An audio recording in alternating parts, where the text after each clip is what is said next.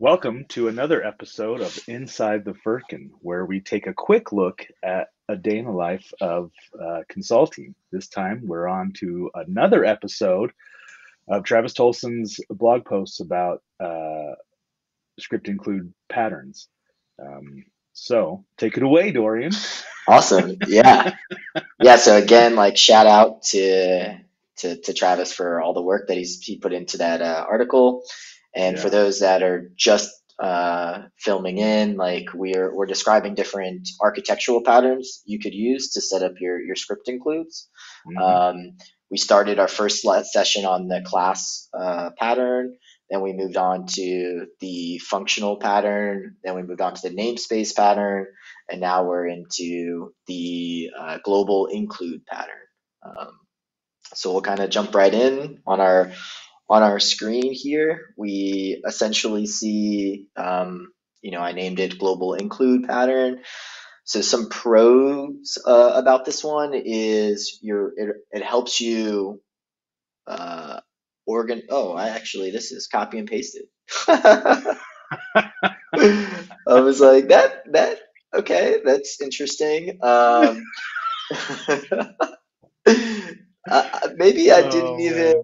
uh, uh, yeah, I guess, no, this is right. Okay, so yeah, I'm going crazy. The, the only thing here is this pro, that one. Yeah, so Okay. All essentially, right. some of the pros is it allows monkey patching, and so essentially what monkey patching is like a term when you want to change existing objects or classes, because essentially what you're doing is I lost John, but essentially what you're doing is you're changing an existing object because you're loading in the entire object as is. And it also allows you to include external libraries. So this is a really, really good pattern for if you wanted to utilize like moment.js, which you've seen in a few different places, um, or if you just want to include another script and then modify essentially its functions. So some of the cons, again, like functions aren't truly private in here, and it does have to be in global scope. So that's Mm, definitely something that you wanna be careful of. It will yell at you if you're not. And so there aren't really any good examples in the system that do this, but I think the most common one is you have some external library you wanna utilize that is supported for like JavaScript 2015. Because if you do try to import something that uses like cons or let or any of the Emacs 6 stuff, then you're going to run into some issues, compile issues. yeah. But as for what this pattern looks like to utilize it, so that's not where my ATF is. So we're going to open up an ATF, and we have another ATF for this one. And pretty much the same thing for the parameter definitions. The data set looks the same, whether someone's locked out or not. Really the only major difference here is inside this server-side script. So essentially here, the difference is you include, so you call gs.include of that, and that essentially makes it available, right? Like as if it was a function that exists in your normal code. So it essentially loads it here, and then you have access to those pieces. And so, like as you can see here, if the locked out user, call that private function, then call the other function that I had in here, and then do some, expect some results out of it. So pretty similar process that we were following from before. And so what we'll do is run this test. We have some breakpoints. Oh, but I just ran it. I didn't actually click debug. So and our test failed, probably because it has the same bug that I didn't fix last time. um, but that's okay, right? Again, these are meant to more show you the pattern and and how you can utilize ATFs. But the code itself, like notice here, right? It looks like just a bunch of functions, right? So you can Mm-hmm. organize it, all your functions in one place. You then use the gs.include. I'll go back to that. So you essentially create your global include pattern. You load up all of the functions that you want in here that you want it to be called. So there is some organization that you can do with your functions, and then you call gs.include, and that loads it into this script for you to call in the future. So you can just call any of the specific functions out of that script include after you've included it, right? You don't have to Correct. do anything else. It's as if they are in that context available. Yep. So definitely useful for external libraries, right? If you wanted to use Moment.js, for example, is the most common one that I've seen. Mm-hmm.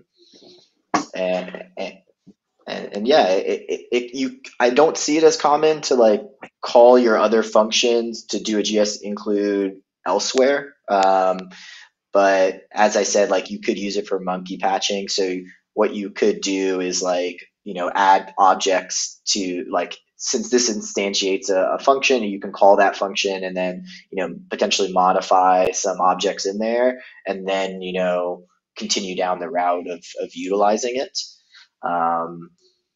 But yeah, a very simple one, not very commonly used, but definitely useful to know. And you said you were bound by global. There wasn't a way to. There's not a way to use it within a scope app. You have to have it in global.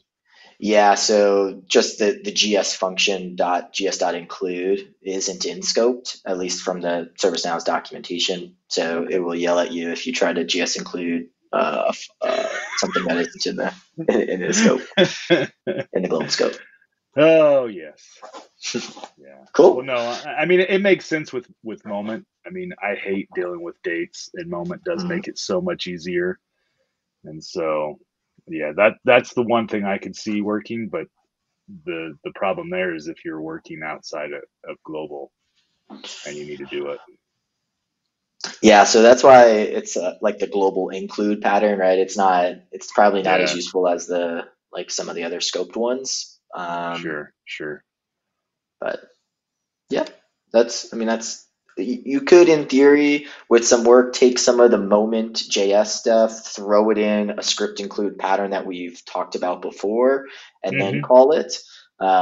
So not as straightforward, but totally a plausible a route you could take. Sure. Well, good. All right. Is that how many of those are left? Was that the last one? So that was the last one before what Travis would call the perfect one. So we have one more on 2 days from now, and we will we'll go over that one, and that should be one of the most utilized ones if you're not using the class one, in my opinion. Okay. So. All right. So I had a question though, and this is kind of outside of what we were just doing, but it came to me as you were talking at the beginning. When you mentioned that, it's got to be workable in Emacs. What is it? 2015? Yeah. What do you think ServiceNow is going to do in the future to get us on a newer version? Or do you think it's like, because I foresee it needing to happen at some point. They've got to get us off this old Emacs version, but I worry. I mean, is it backwards compatible as you go forward? So if you remember, what was that website I sent you, like the Babel, like Babel, the Babel 6 or something like that? I think that's the route ServiceNow is going to take. Is they're gonna, build another translator, like a translator or compiler. That's the only way they could do it without it like breaking a bunch of stuff. And I think that you've seen that in the compatibility switch on the test scripts that exist today. There is a way to even get to a further compatibility, a further older one than the 2015 one. So okay. Well, I'm excited once they do move up. I would like more of the features. Yeah, I think the world is ready for it. That's so true. Well, Babel, if I remember the last time I looked at it, they were like, oh, we're going to stop allowing you to choose 2015. Yeah. Like you can't even go back that far to convert it anymore. Yeah, it's I mean at some point they're gonna need to cut it and hopefully provide some mechanism to convert code for people. Yeah, because So that's a lot of or work. even their own internal code. They have tons of scripts that they would need to make sure is compatible. So true, so true. It's a big Well, all effort. right. Do we have anything else? No, All right. I think that's it. So we'll see you Sweet. guys in 2 days for the Yeah. final one of the series. All right. And if you like it, subscribe. I don't know where the button is. It's somewhere around Yeah. here. I think it's there. There. There. Thanks everyone. Thank you.